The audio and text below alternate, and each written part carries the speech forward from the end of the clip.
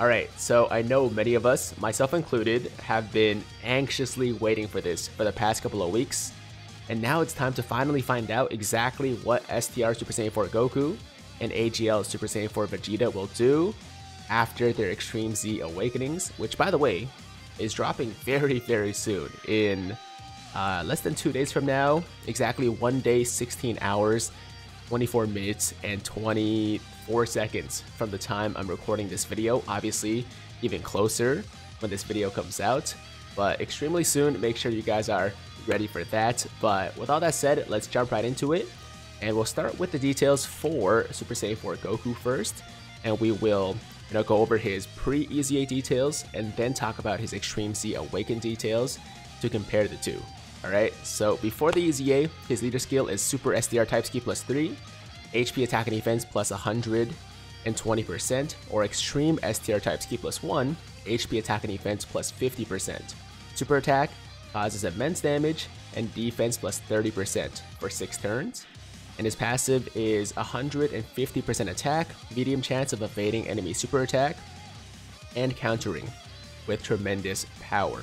So yeah, before the EZA, when he first came out, Goku was always an extremely hard hitter. He always was a great damage dealer, but there's one glaring omission from his passive that really made him kind of problematic, kind of, a liability in harder events like Super Battle Road, the Legendary Goku event, and so on and so forth. And that was the fact that he didn't have any defense on his passive, right? I mean, he did raise defense by 30% for 6 turns on his super attack, but even then, it didn't really make him tanky enough. I'm pretty sure I saw some calculations where even after he supered, he only has like 80k defense, or less than 100k for sure, right? So he was not a great defensive unit, but now with the EZA, obviously they kind of made that a bit of a focus, and for the most part, I think they solved it. So moving on to the EZA,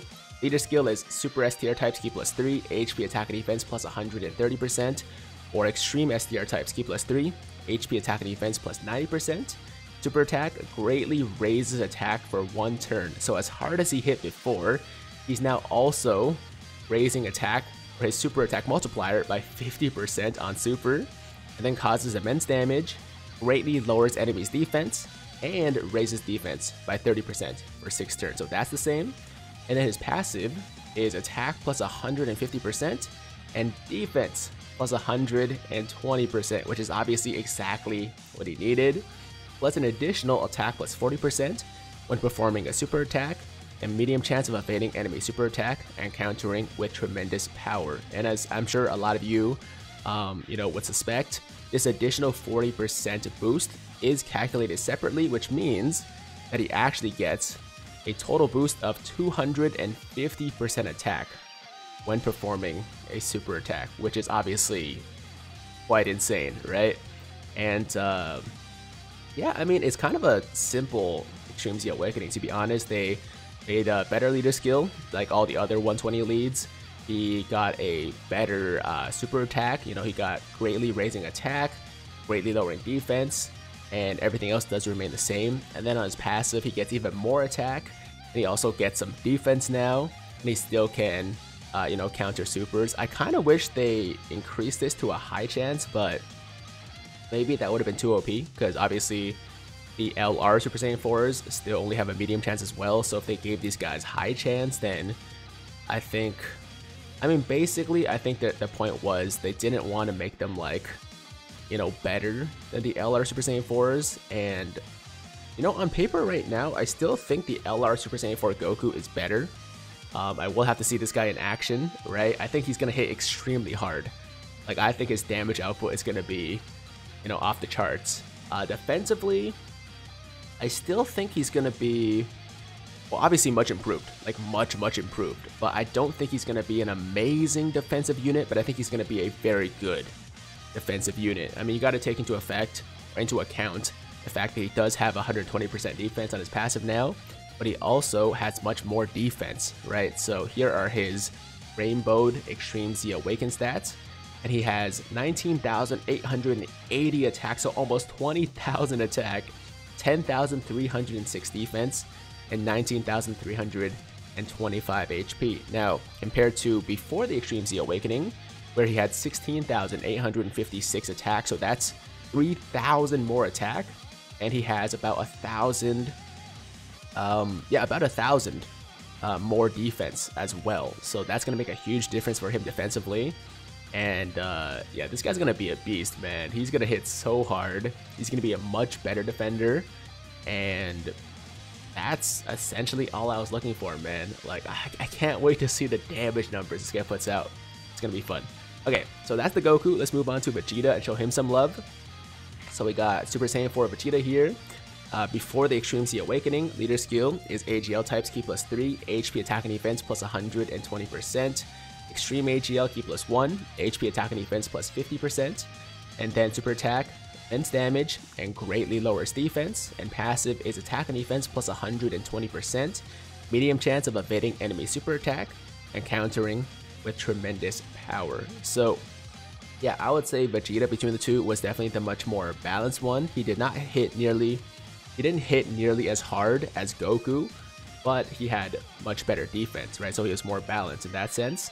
Now with the Extreme Z Awakening, leader skill is Super AGL types key plus 3, HP attack and defense plus 130%, or Extreme AGL types key plus 3, HP attack and defense plus 90%.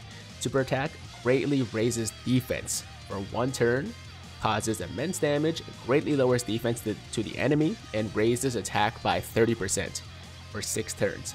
And then passive is attack plus 150%, and defense plus 120%, plus an additional attack plus 40% when performing a super attack, and medium chance of evading enemy super attack, and countering with tremendous power. Now this might seem kind of familiar because it is literally the exact same passive as Goku, which I've heard some people complain about because they're like, oh, once again they made Goku and Vegeta the exact same unit. Well, first of all, they're not the exact same unit, but they are very similar, and you shouldn't be that surprised since it is kind of a trend when it comes to Dokkan, right? So yeah, I mean, same passive, but obviously for Vegeta, his super attack is a little bit different, where he greatly raises defense instead of greatly raises attack for 1 turn. And he also raises attack by 30% for 6 turns, as opposed to defense by 30% for 6 turns. So I guess for Vegeta, he kind of got a bigger boost offensively. I mean, Goku got a massive boost offensively too. I mean, they both just got boost offensively and defensively. I mean, Vegeta was already a pretty good defender before the EZA. He's going to be an even better defender now because he does greatly raise defense. And he's also going to be able to put out some bigger numbers, like damage wise too, right? Because he gets the 30% attack boost. Now it's 150% attack compared to 120% attack before. And obviously, because of the additional 40% attack when supering, because that's calculated separately, he's still, just like Goku, getting 250% attack when super attacking. So yeah, this guy's still going to hit really hard. He's not going to hit as hard as Goku does, probably.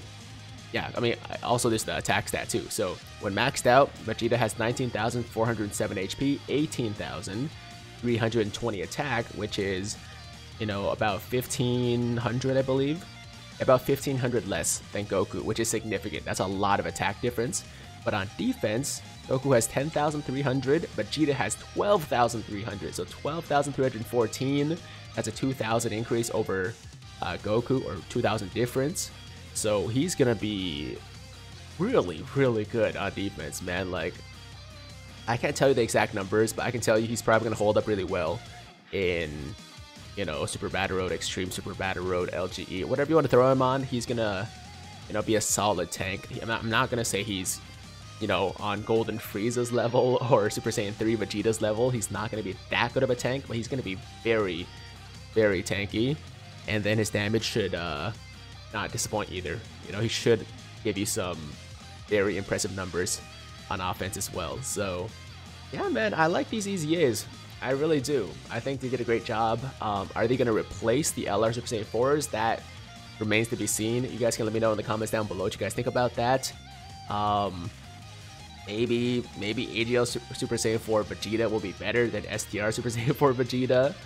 but I feel like AGL Super Saiyan 4 Goku, the LR one for sure, is still going to be better than the STR Super Saiyan 4 Goku. Now this comment might not age well depending on, the actual performance. I'll have to see once they come out, but for now, I'm going to withhold my judgment on that. But yeah, definitely let me know in the comments down below how you guys feel about the EZAs, how you feel like they compare to the LR Super Saiyan 4s we currently have.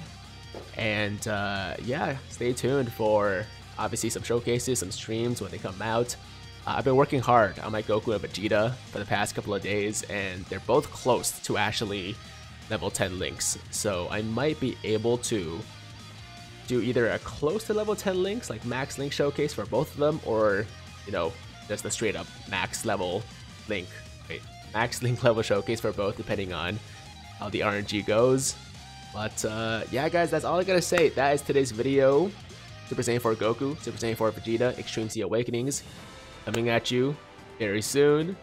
And yeah, hope you guys enjoyed the video. As always, if you liked today's video, then make sure to like the damn video. And if it's your first time watching me, first time to the channel, and you like what you see, then definitely hit that big red subscribe button to join the Tiger Squad now. And while you're at it, hit that notification bell too, so that YouTube knows you want to stay up to date with all my latest content. And that's it. I'm out of here. Until next time, hope you guys have a fantastic day. I'm Tiger with Tiger Uppercut Media, signing out.